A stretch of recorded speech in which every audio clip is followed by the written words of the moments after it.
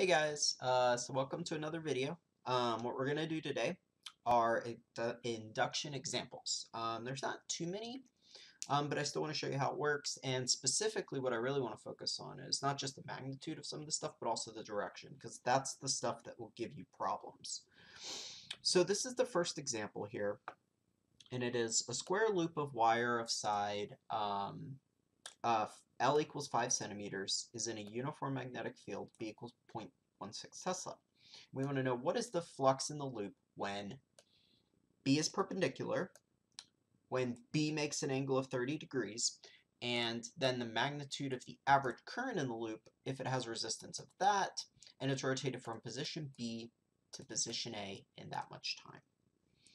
So for this type of problem, right here, you actually don't need to draw it, but if you want a visual, it would probably look something like this.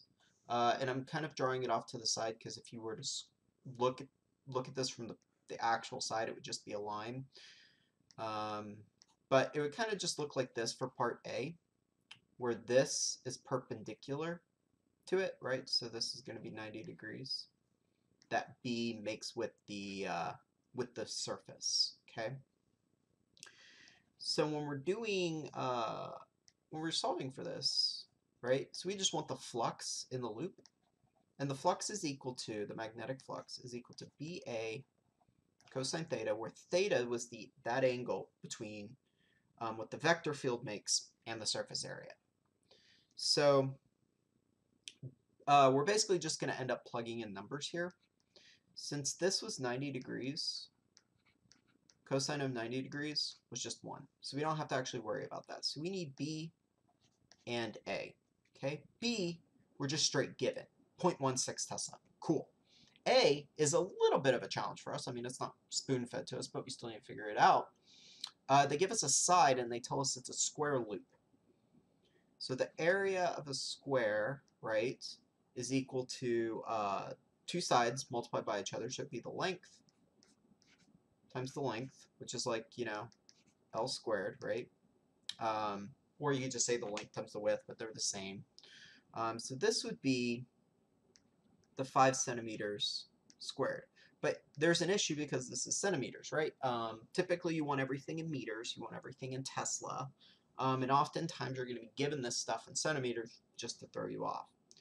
So, was it 5 centimeters? Yeah, it was 5 centimeters. So, 5 centimeter in meters is going to be 0.05 meter, right? Because centimeter, you move it over twice. 1, 2. And the area then is going to be 0.05 meter squared. Okay. And that area, I believe, if I'm stealing this right, is going to be 2.5 times 10 to the minus 3 meters squared. So now all we need to do is just kind of plug that in.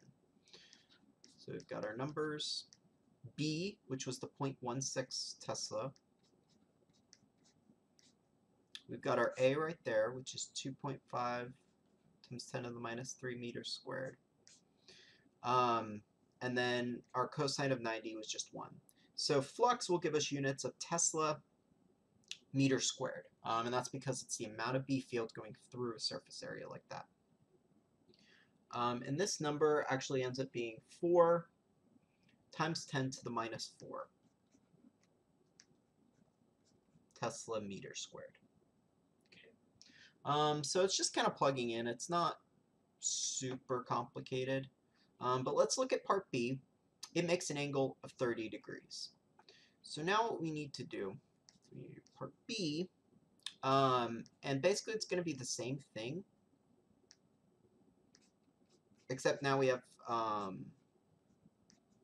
30 degrees there. So cosine of 30 is actually root 3 over 2, if you're plugging that in. This is cosine of 30 degrees. Unfortunately, it's not cosine of 60, which would just be 1/2. So you can't really do it in your head. You need a calculator.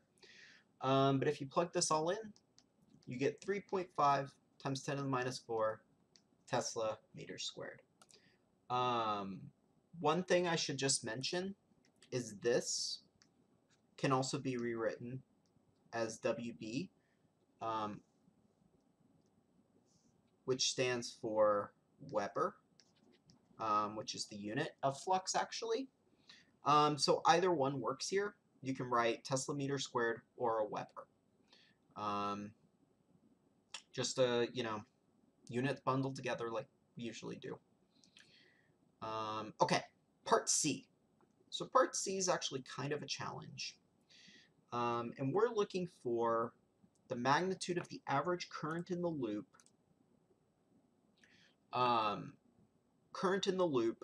If it has that resistance and it's rotated from position B to position A. So if you remember this equation, right? V equals IR. Okay. So what we can do here is, if you remember from the previous lecture, that a changing magnetic field generates a current, or a changing flux generates a current, right? And so that gives us an EMF, right? So EMF, which is roughly the same thing as the voltage, is this. Okay, so we can rewrite Ohm's law like this, and then if we want to solve for current, we can use this. We're given R. We're given the resistance right here. It's 0.012 ohms. What we're not given is the EMF. Okay, so the EMF we need to calculate. And if you remember, you can get EMF, okay, from the changing, oops, can't do that right, from the changing flux, okay?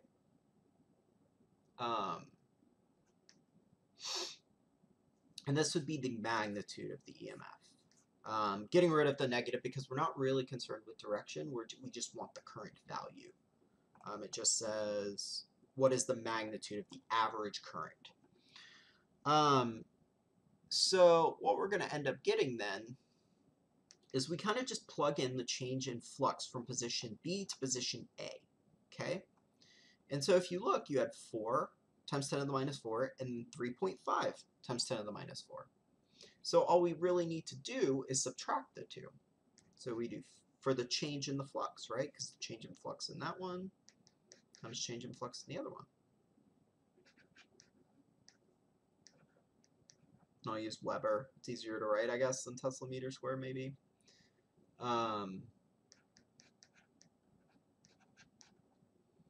And then the change in the time. So now we need the time that this rotation takes place. And that is 0.14 seconds.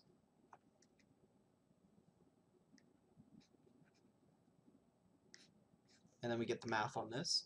And this will give us our answer in volts. So 3.6 times 10 to the minus 4 volts. So a Weber per second or a Tesla meter squared per second is a volt. So now all we need, so we've got this guy. So now we need the current. So the current is just E over R, which is 3.6 times 10 to the minus 4 volts over 0.012 ohms, which gives us a current volts per ohms. It's actually going to give us in milliamps because we've got a very small amount. But you can write this as 0.03 amps, or you can write this as, if you move this over, 30 milliamps, which is probably the preferred method. It's annoying to write that. But yeah, so that's how you do those sorts of problems. Okay. You actually, in this problem, because you're not told the direction of rotation of the loop, you can't figure out the and you're not told the direction. You can't actually, the direction of the B field. You can't actually even figure out the direction of the loop, whether it's clockwise or direction of the current in this problem, because you're not told any initial directions. So we actually can't do that. But we will do that in the next example. Okay, but this is the first one, and like I said, you pretty much just, for finding flux, you just plug in BA cosine theta, where B is the field, A is the area that the field is going through, and then cosine of the angle between B and A. And then if you want to figure out the average induced current, you figure out the change in those, and you divide by the time it takes. Okay? And then you have to have a resistance to know the current for that. So, hope that's somewhat helpful. The next one we're going to do is figuring out direction of current. So, these will be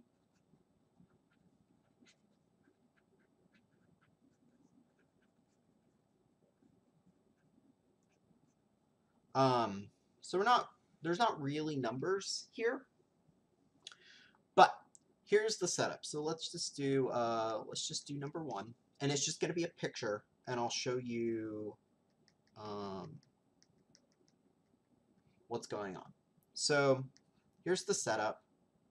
You've got a magnetic field that looks like this, and you've got a, oops,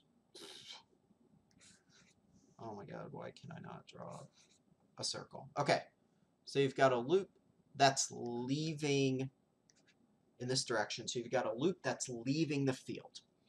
Okay, so to figure out direction, there's going to be one of two directions. It's either going to be clockwise, oops, so current will be clockwise or counterclockwise. And if you remember what Lenz's law says, it says that the induced current will produce a field that's in the same direction as the field already there if it's reducing the flux. Okay, so same if it's reducing the flux, opposite if it's increasing the flux. So what's happening in this example is, number 1, what you need to do, so how to do this,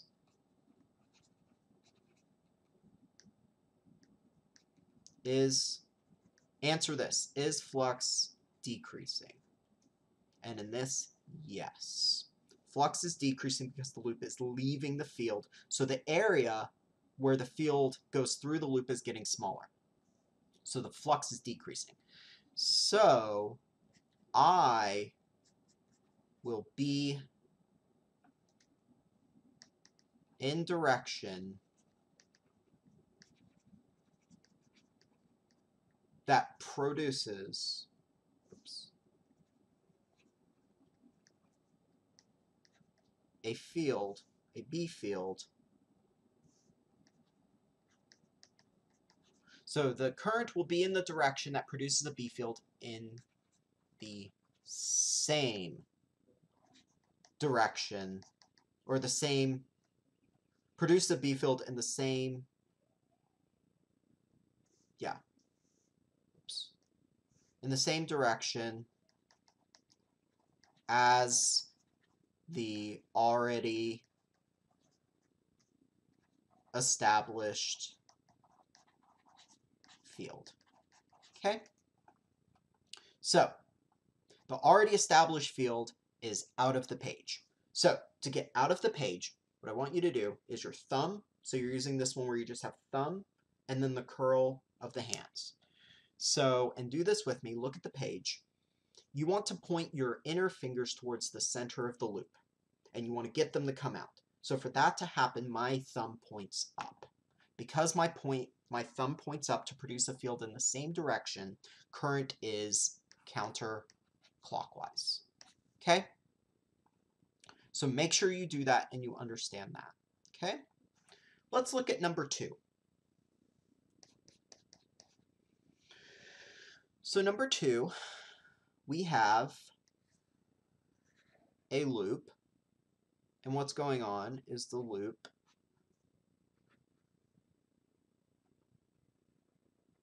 is going to get smaller.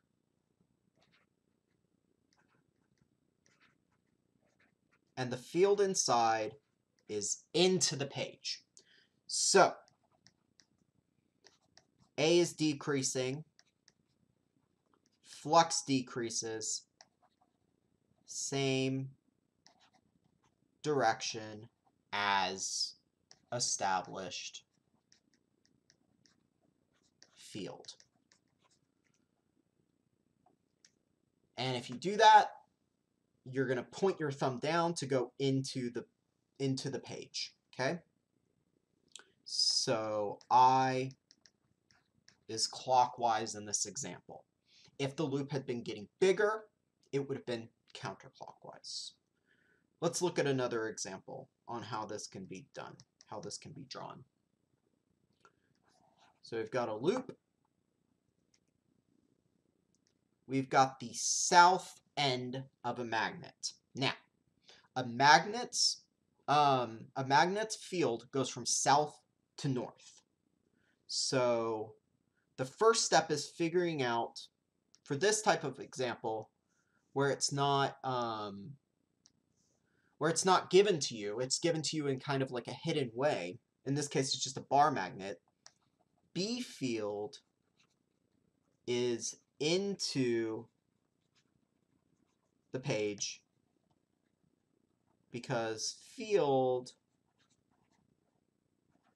goes from south to north, right? So redraw it, and it looks like this. Okay. So now what you've got is you've got a magnet that's coming into it. Okay, so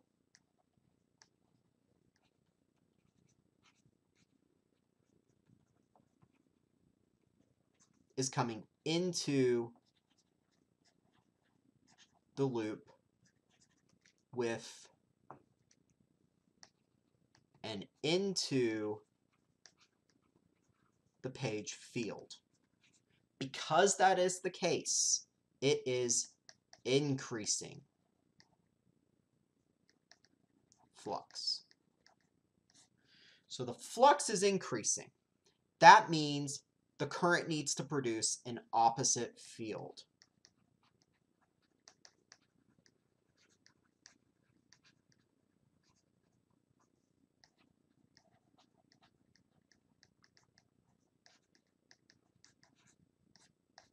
So it's currently into it, which means if we're doing the fingers into the page, okay, that produces a field that's down as well. So that would be the same direction. So what we need to do is flip up and curl out of the page, opposite field that's being produced, which would be counterclockwise. So to do that, your thumb has to point up, counterclockwise current produced. Okay?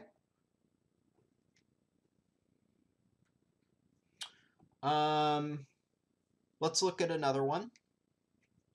What is this? This is number 4.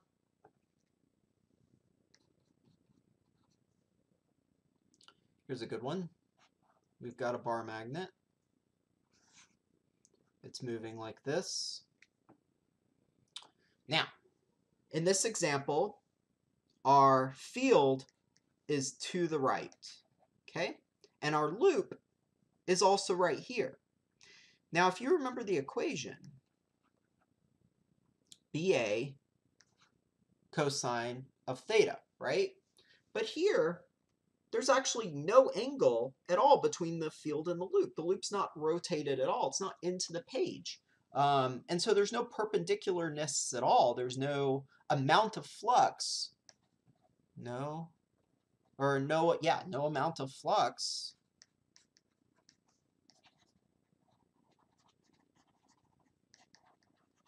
through the loop. So there's no field going into the loop. So here, cosine of theta is actually cosine of 0 degrees, so it's 0. No current produced, okay? Because there's no flux. So if there's no flux, there's no change in flux, okay? Even if it's moving past the loop, there's still nothing produced, okay? So you can have these types of examples as well. The final one is kind of a tricky one.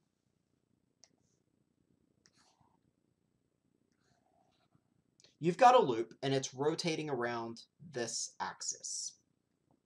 and your field is to the left. Okay, so when the loop first starts, it's parallel to the field, so there's no flux. But then it starts to rotate, and then it becomes, fully perpendicular. Then as it rotates more, it becomes parallel again. So during the first half of rotation, the amount of flux going through the loop increases. So during first half of rotation, flux increases. During second half, it decreases. It's going back down again, going back down to 0. So it's going up to 90 degrees, then it's going back down. So in the first part, the part that increases, so increasing part, it should produce a field that's opposite.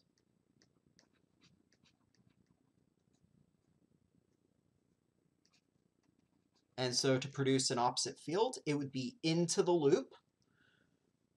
So it would have to be clockwise, okay? And you want to view it from the part of the loop that's farther away from you, okay?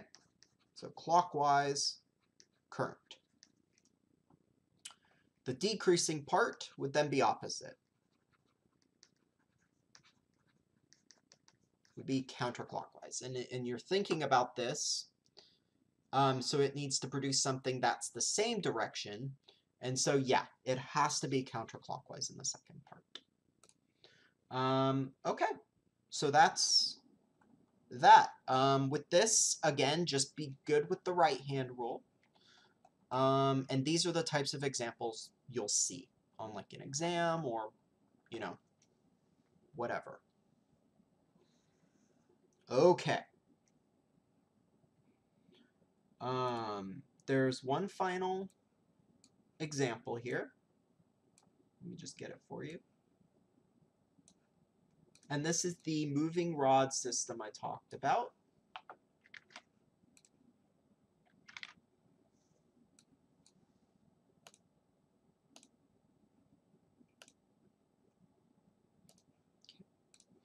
The moving rod, so this is the system, and this would be accompanied by, so let me draw this.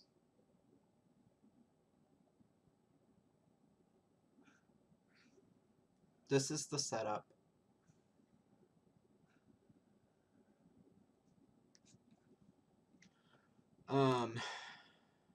And I believe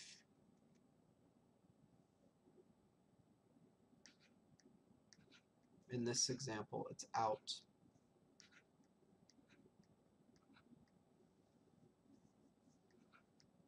So it's going from here to here, so it's moving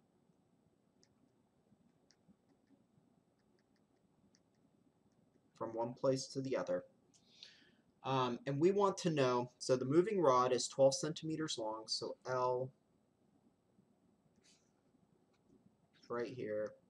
It says it's 12 centimeters, which is also 0.12 meters. We can just do that conversion now. And it's pulled at a speed of, so V equals 0.18 meters per second, just doing the conversion now. And if the magnetic field is 0.8 Tesla, calculate the EMF and the current direction, direction of current. So let's do the EMF first. So EMF, we have this equation, BLV. We just kind of plug it in. Oops. Okay, 0.8 Tesla is B. L, they told us, was 0.12. And then our V is 0.18 meters per second. And if you do the math on that, you get 1.73 times 10 to the minus 2 volts. But now we need direction, okay? So is this going to be clockwise or counterclockwise? So let's look at this. We are, so now direction.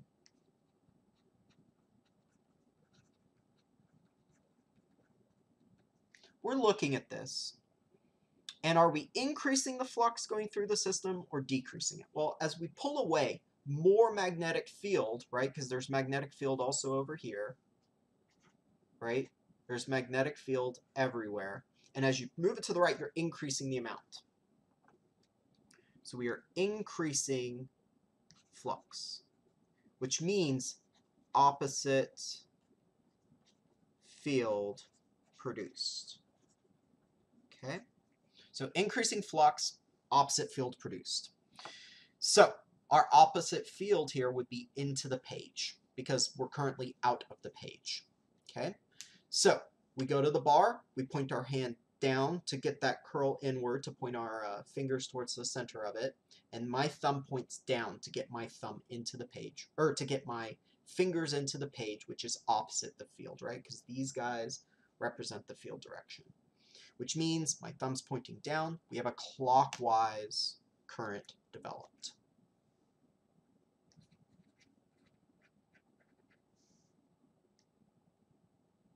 So clockwise current produced. Okay. And that's pretty much it for these examples. Yeah. So that's it for induction and magnetism. And I guess I'll see you in the next one. Thanks for watching.